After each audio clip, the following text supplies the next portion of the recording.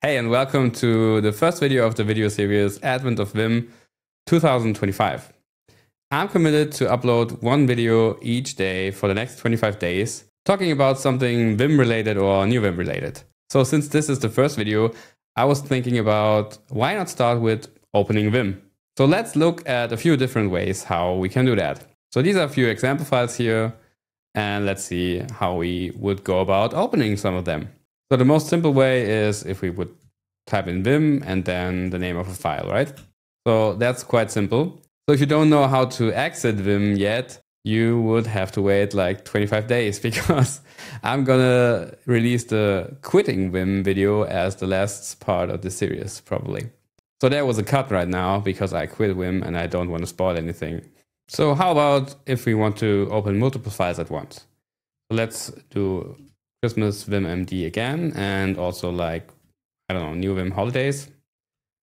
And now you see we still have only this one file here. But if we do an ls, we see in our buffers, there's another buffer opened, and this contains the other file.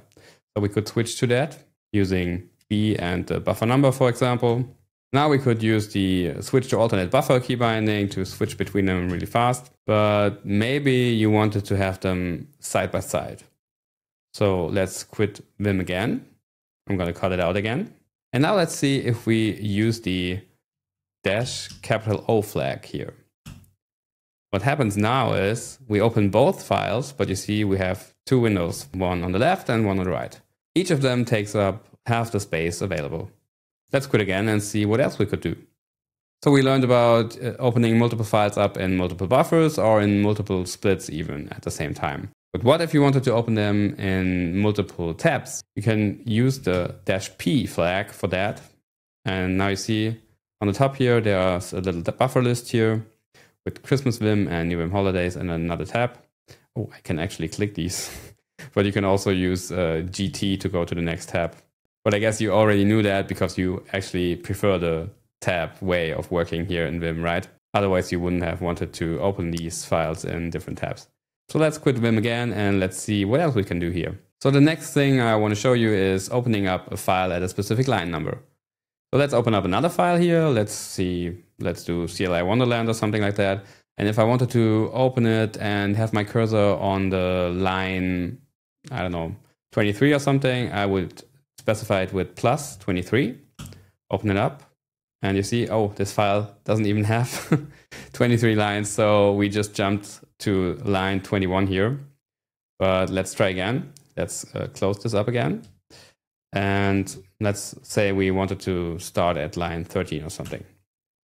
Now you see our cursor is at line 13, but because I clicked somewhere in the line before, we jumped right to a column here at the end, column 41. So let's close this up again. I always say close this up. It's not a close up, it's close this. But all right, let's clear out the screen here. The little column mix up we just had just reminded me of something else we can do. We can still open the file here at a specific line number. And let's say we want to open it at a specific column number also. We can use the -c flag, and then we can pass in another command that should run after that. So let's use the norm command.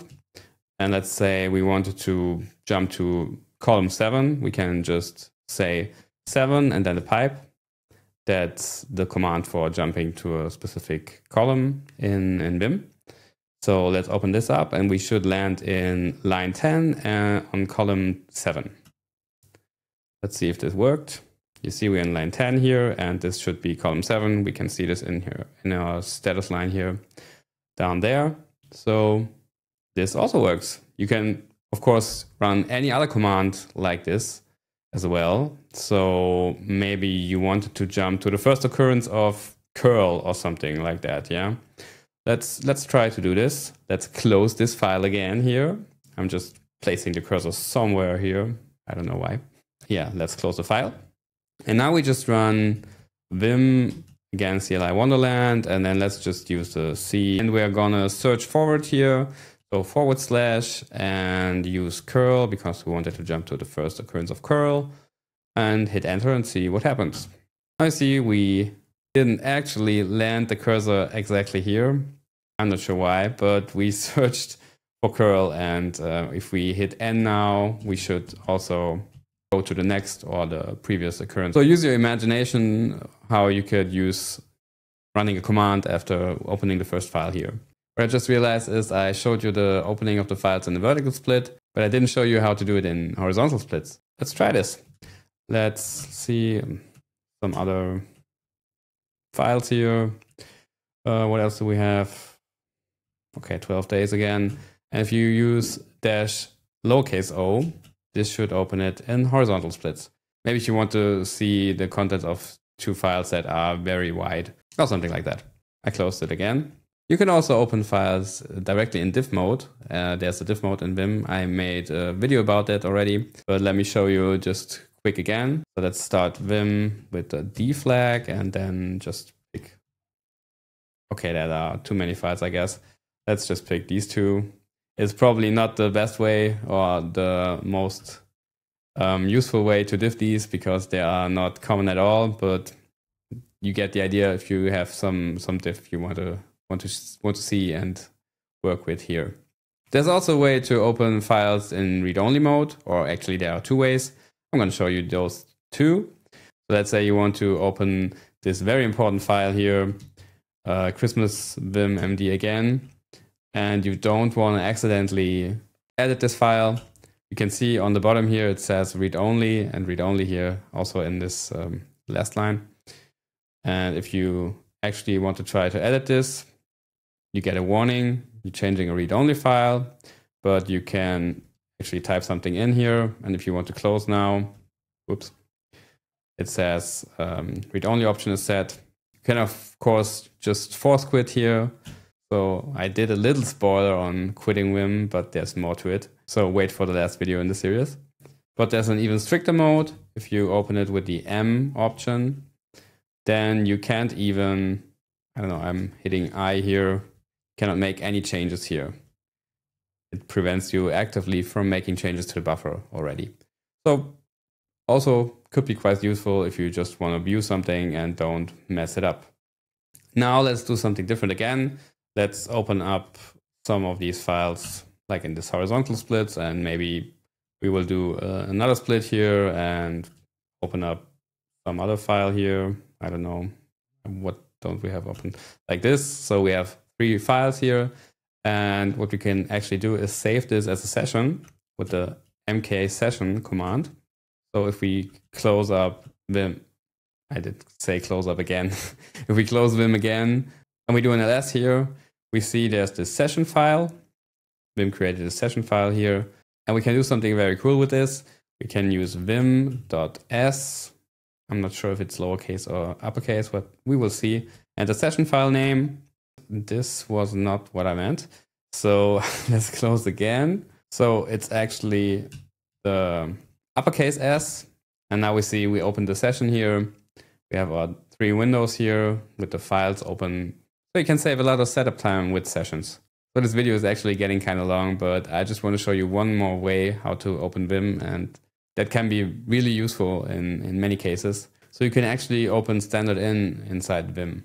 So for example, let's do an ls here and pipe this into Vim, and then you have to specify the hyphen, which means read from stdin. So you can pipe standard output into Vim. And here we got the output of the ls command just right inside Vim. Oh, and by the way, I use ESA for my ls command. I've got an alias for that, and that's where we have these fancy file icons here. I hope you learned something new, had a little bit of fun here. So until Christmas, there will be lots of Vim content on this channel. Come back if you want more. Leave a like, subscribe to my channel. Also, I have some membership options. So if you want to support me even more, please consider joining the membership. Also, I will be releasing my first paid course at the end of this year, or maybe even on Christmas. Hopefully it will be finished until then, or maybe like an early version of that will be released. So if you're interested in that, I'll create some kind of landing page where you can leave your email, where I will notify you when the course is finished, when you can buy it, or maybe even pre-buy it on some discount or something like that. So I hope you have a great holiday time. See you around and take care.